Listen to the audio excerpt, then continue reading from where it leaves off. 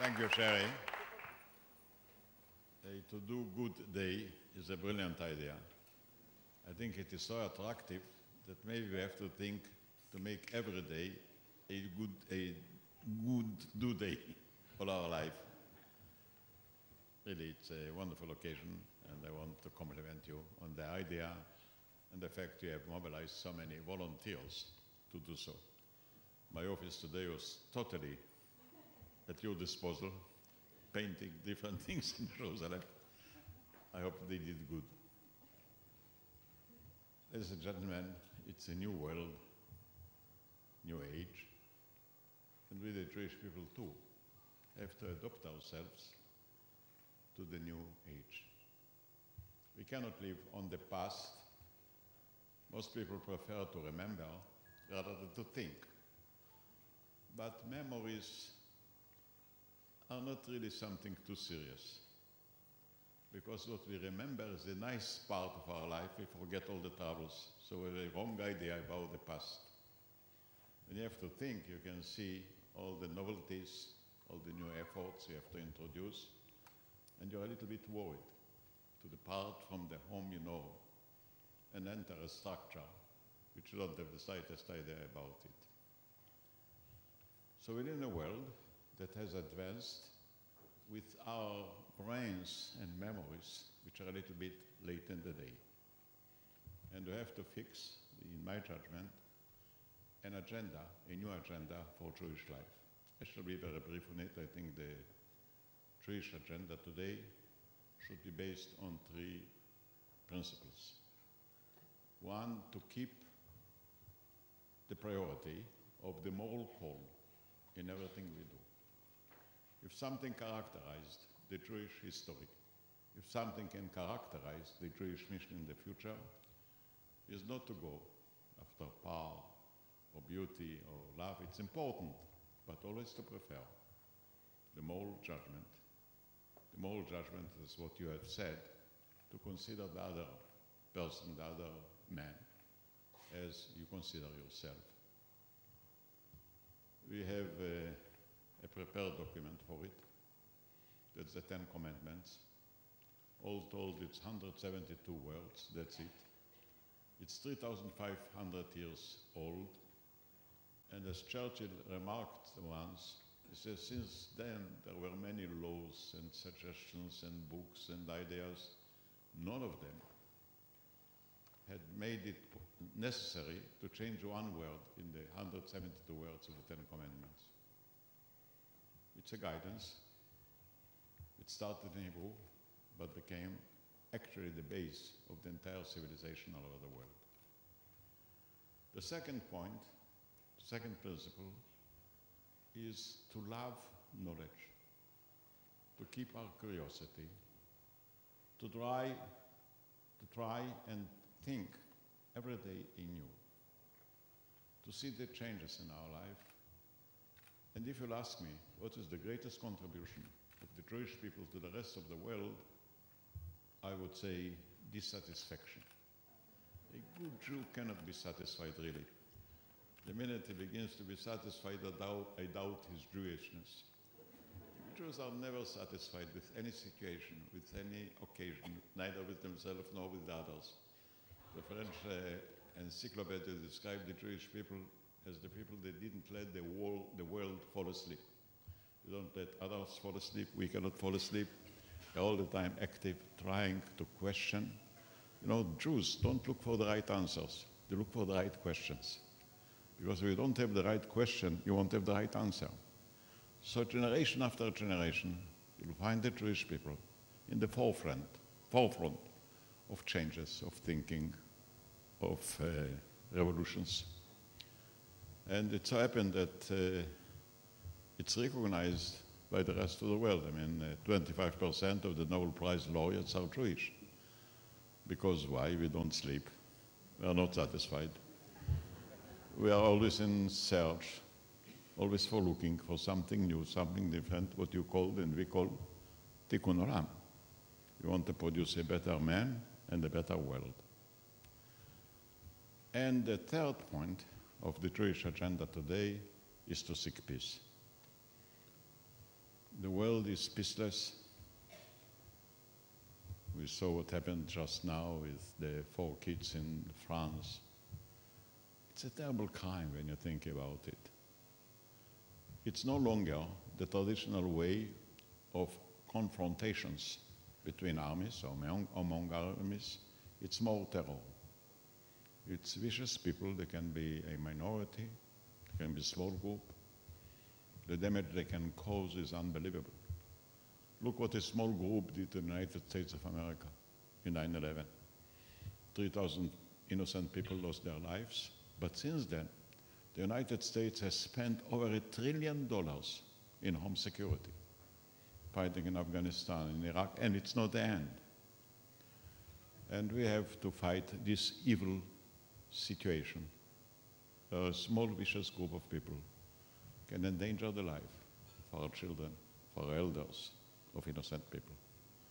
These are, in my judgment, the 3 points of the Jewish agenda, which is more important than all the other organizations and streams. This answers the new world. And what is the new world? The new world made all of the known institutions in a questionable situation. Governments became weak, and they will become weaker and weaker. You don't have any strong government anymore. Leaders are becoming weak if they exist, and the existence of leaders will go down more and more because they don't have a real role. The governance in the world was based on nations and on hierarchies and on leadership. No more, because the economy is no longer national. The economy is global. There is no country which is not affected by globality, and there is no country that can affect globality. It's a huge ship without a captain, without a flag, tremendous power, unpredictable.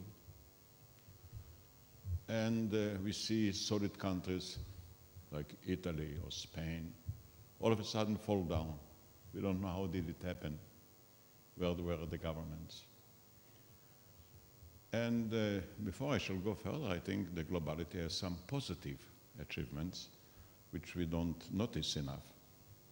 I think globality put an end to racism. You cannot have a global company and be a racist. You want to have all clients, black and white and yellow, no matter their color.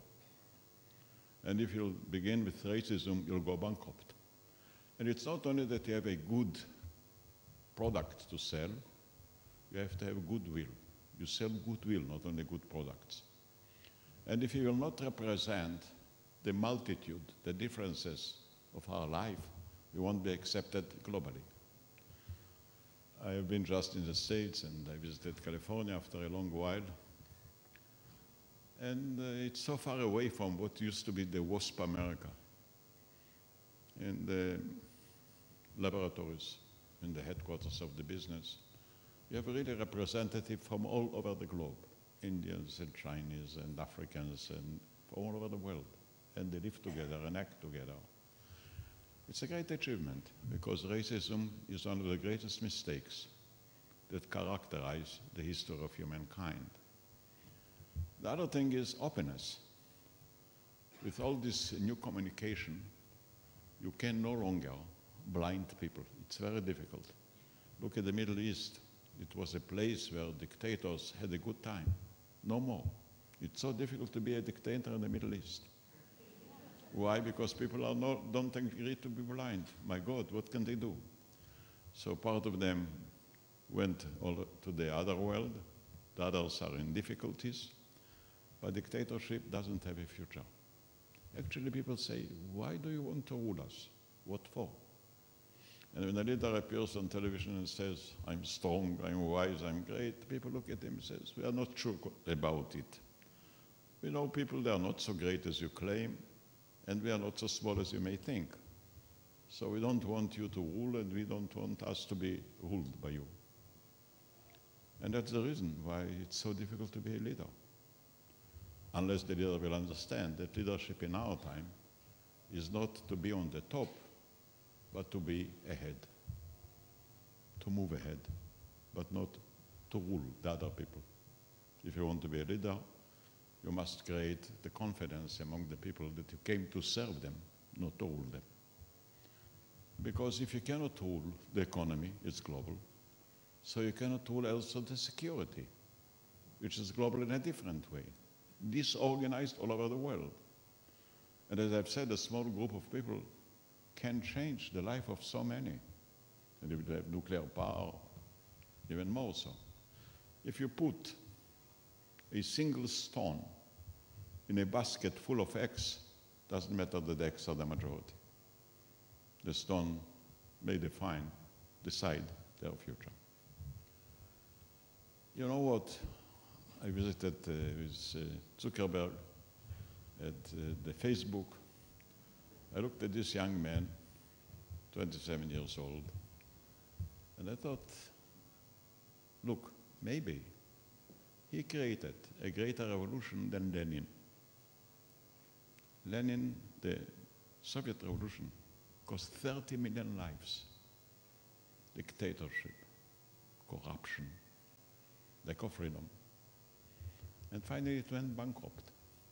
Look at the history of the communist revolution, which lasted for 60 or 70 years. Look at this young man. He didn't have an army. He didn't have an organization. He didn't have a fortune. He even didn't know what will happen with his idea. And a single idea changed the entire world overnight. And it's still not the end of it. So it's a different world. Who can run it? And who can predict it?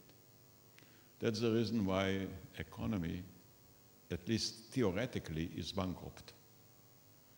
Economy could have been predicted when you have something which is measurable or tangible, like land. And for that reason, people went to fight for land, defend land, extend land. They created, in order to fight, armies. Armies created disciplines and hierarchies. It's no longer relevant to our life. Can you conquer wisdom by armies? Can you become wise by wars? Can you be strong by rules? You know, I was 60 years in the administration in different jobs. And I asked myself, on what did I spend most of my time? You know, on what? On frictions. Frictions among people, among institutions, frictions with other companies. All the time I was engaged. I was the most controversial gentleman in this country. Now they fired me. I became a president. So I don't have administration, so I don't have friction. And I'm free to do, and you know what? I feel today I'm in a better position than ever. When I was, say, prime minister, I could give an order. People didn't like the orders, you know. Now when I'm president, I don't order, I ask. And if you ask the same person who refuses to abide to your order, will gladly volunteer to whatever you want. It's a government of goodwill. And goodwill is more meaningful, finally, than orders and armies and wars and so on. So, unintentionally, the world, and you know what, now I'm the most popular man in Israel, so the polls are saying, I don't know when I was happier, by the way. I think when I was controversial, I thought I'm fighting for something. Now I'm asking myself, what did you do wrong that you're so popular? Apparently you don't fight enough. But anyway, instead of fighting, you can invite, you can call together, you can introduce a hope. Israel was lucky enough to be a country without anything. I remember the first days of Israel. At best, it was a doubt, not a hope. You know, we had a small piece of land. All told, Israel is what? 1 promille of the Arab space. We are just 1,000th of the size of the Arab space. That's it. The land wasn't friendly. Swamps in the north, deserts in the south. Without water, we have a great river by the name, the Jordan River. that is richer in history than in water. It's not a river for irrigation. It's a river for praying, if you want. We have two lakes, one dead, the other is dying.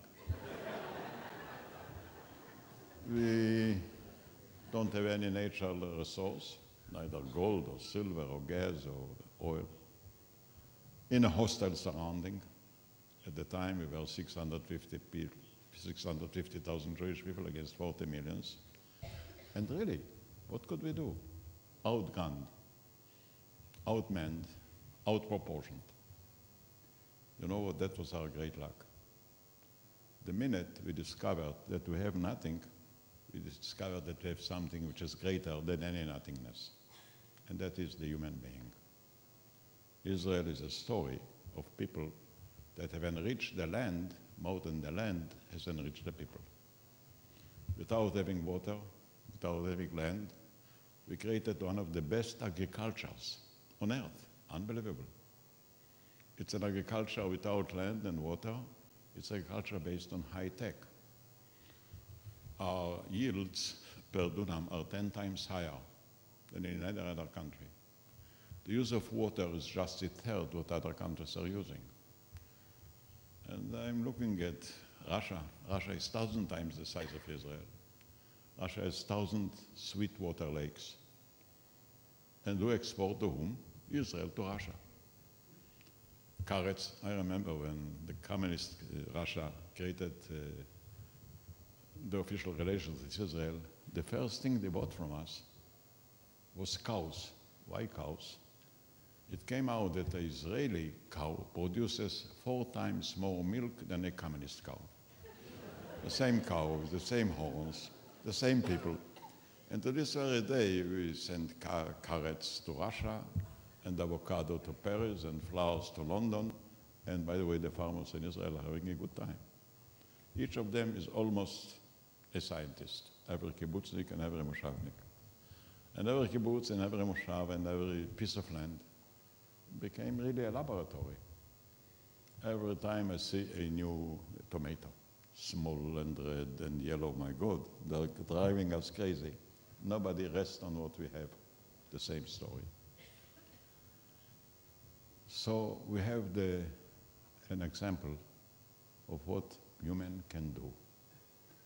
I'm saying it because the Middle East today, the real problem in the Middle East today, in my judgment, is poverty, not politics. There is no water, no air, no energy, no food. And Israel has shown that even when you are poor materially, you can introduce science and technology and become a different country. And what we are doing, everybody can do. And many countries are really trying to learn from the Israeli experience, including China, including India. I wish the Arabs would do it too. We are the same land, the same region, the same climate. We started at the same point, and that is the future. So we hang more and more on goodwill. And may I say about you, heads of companies and organizations, it's not the old barons it used to be.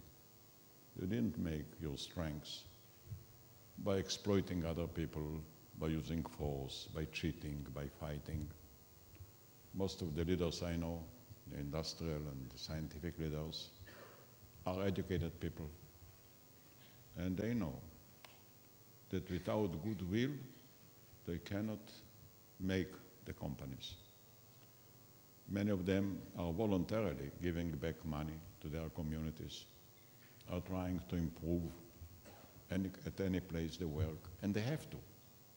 They wouldn't like any of them that they or their children will be considered as profiteers from the poor people. They want the poor people to have the same hope and the same occasion, maybe, as the rich one. And that's a world awakening and coming together again. What I want to say also is that the coming decade, in my judgment, will be the most dramatic decade in human annals. What we shall see in 10 years' time is unbelievable. unrecognized, unpredicted by most of us. Because the shortage of material make us look for alternatives. And the obvious alternative we have is on our shoulders, our brain. It's unbelievable. The brain is the most illustrious instrument on earth, unbelievable. The brain enabled us to create artificial brains, artificial intelligence, but didn't enable us to understand our own brain. So on our shoulders, we have a wonderful machine that guides us, that makes us happy or unhappy, extreme or moderate, and we don't know how it functions. But what we know, that there are wonders in the brain. Just to give you one example,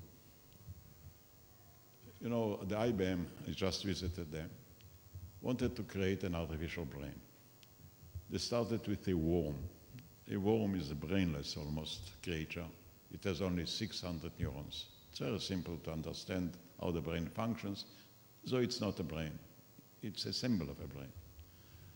And then they wanted to go further, and the next was to create an artificial brain the size of a mouse. A mouse, if the worm has 600 neurons, the mouse has 20 millions. The human brain has 10 billions. It's 5,000 stronger, wiser than the brain of a mouse. So to create an artificial brain equal to the brain of the mouse, you need 3,000 watts of electricity. You cannot go further because then the computer will be burned down. So they have computers with 3,000 watts. The human brain, which is 5,000 times stronger than that, needs 20 watts only. One breakfast is enough to supply the energy you need. What does it mean? It means that how to use energy is more important than how to discover sources of energy. And all the time, we are miniaturing. If you compare the first computer 25 years ago, you could hardly put it in that room. So you have a smartphone in your pocket, and everything what you used to have in the great computer, you have today in your pocket. It reduced the cost and the effectiveness of it by 1,000,000 times in 25 years. And if it's small, you don't need more material, much material. You don't need much energy. It's a revolution. And everybody today has a computer in his pocket. You know, when Kennedy announced that his vision is to send a person to the moon, all the electronics that were needed to elevate a man to the moon is today concentrated in your smartphone. Unbelievable. But that's not the end. The smartphone is not yet the smallest instrument. It will become smaller and smaller, which means less material, less energy, less work, more opportunities. And I think that I gave one example, I can give many. Several years ago, I thought that the center of our research should be the nanotechnology. Today, I think it's the brain. We made research on that subject. There are 5 different domains in the brain. Israel is too small to handle all the 5. Israel can select 1 or 2, and we did select, according to the advice we got, where Israel is almost the leading country in the world. These 2 domains are the interface between the computer and the brain, and you have already evidence. You can put electrode in your head, and you are free from Parkinson. Already 1,000 operations took place in Jerusalem. You can smell today a malady. We have a nanonose that can smell cancer, so you don't have to penetrate the body, and you can discover it at an early stage. It's fantastic. And we are not alone, the whole world, and now the community of scientists will be millions and millions of people.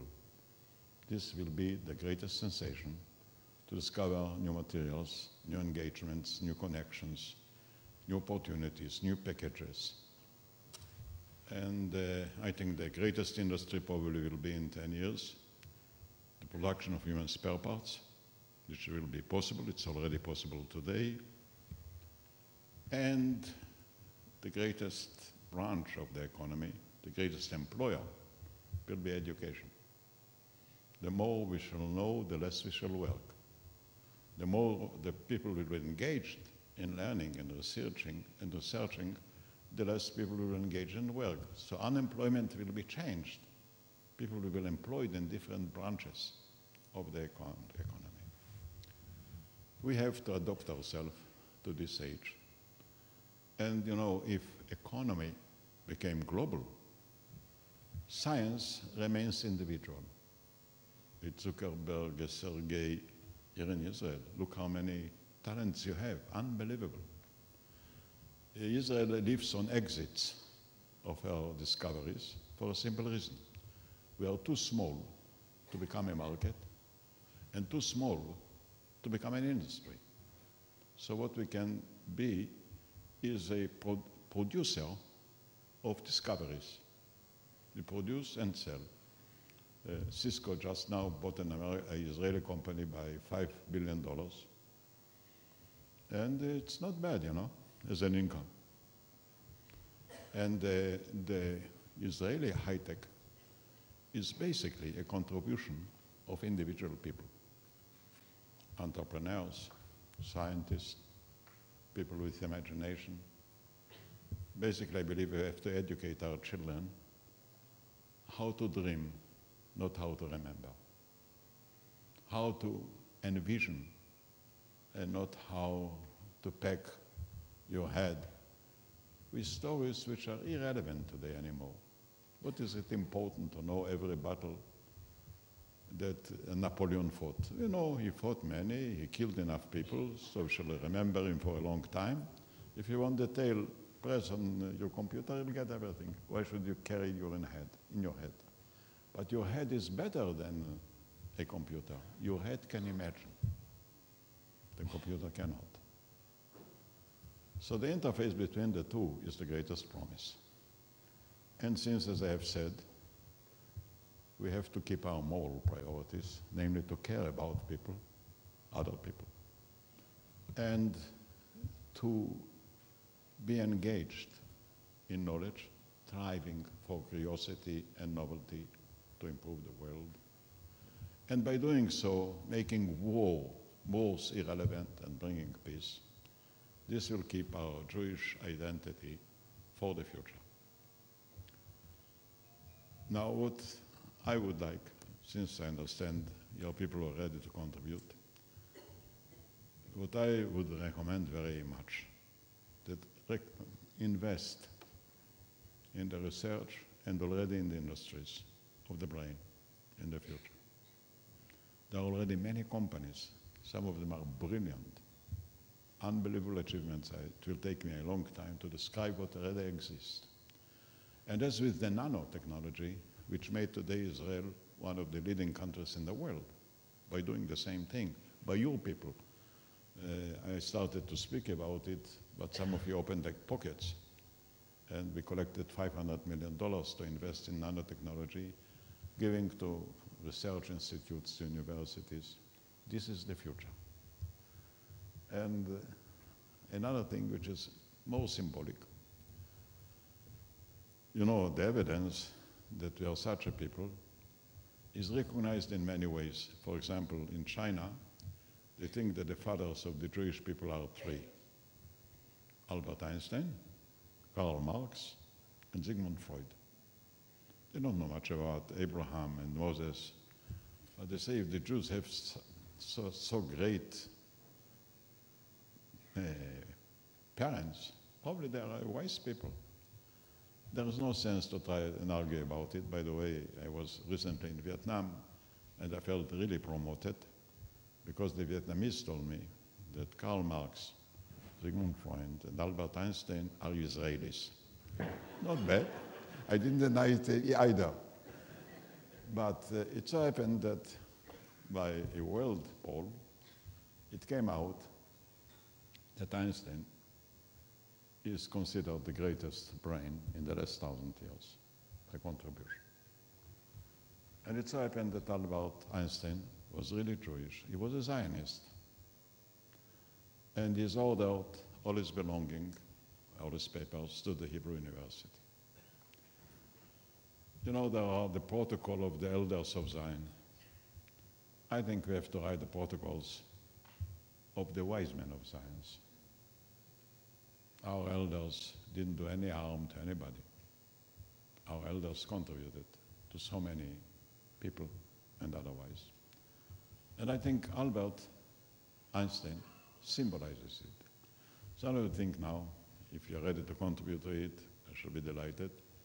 We want to build a museum in Jerusalem where all the belongings of Einstein, he left 90,000 letters and documents handwritten, including, by the way, love letters. It was published to him and by him.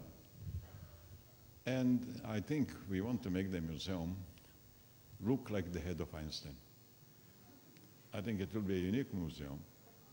And then there, really to locate the collective wisdom of the Jewish people. The Google company agreed to send it over electronically to every home.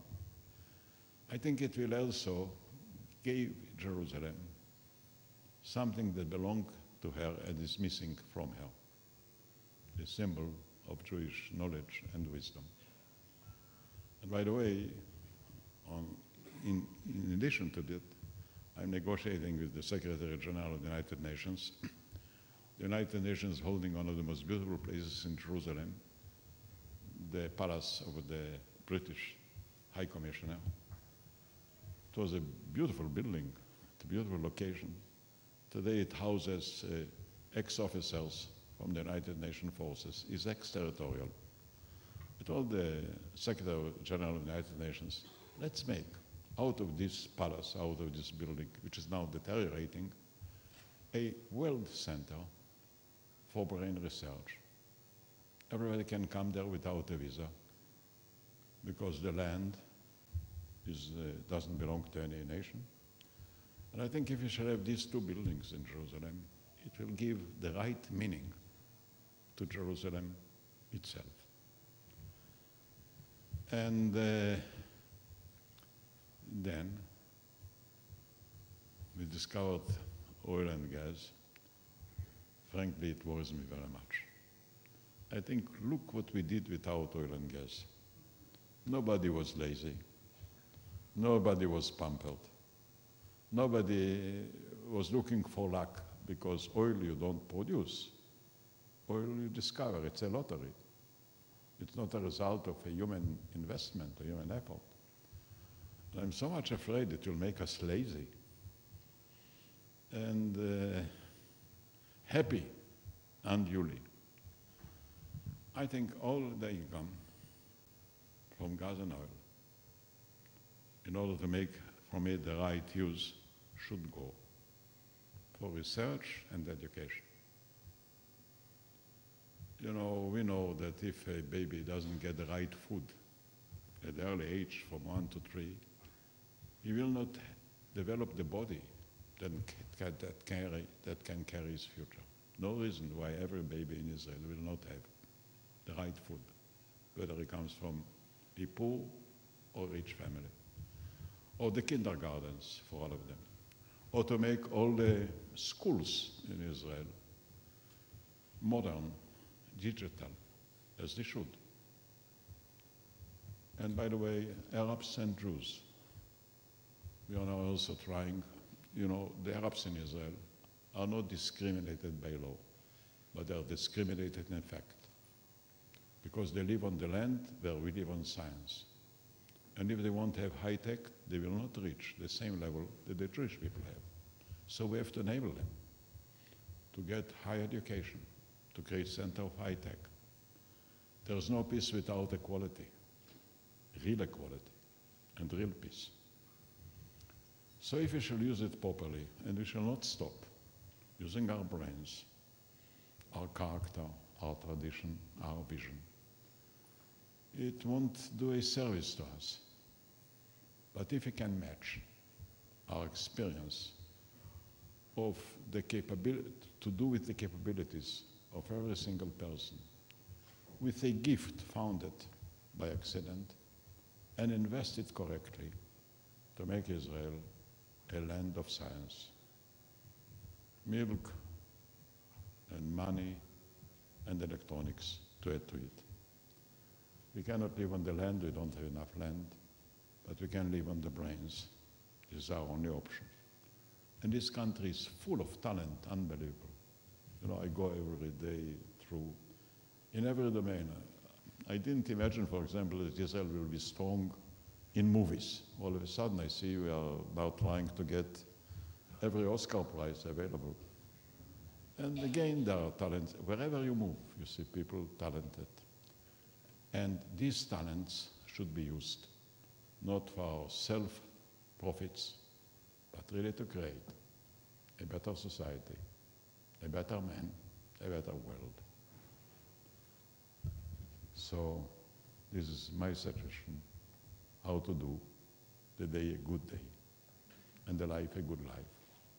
To have better people, a better world, and enabling our people to be contributing people to the rest of the world. Thank you very much.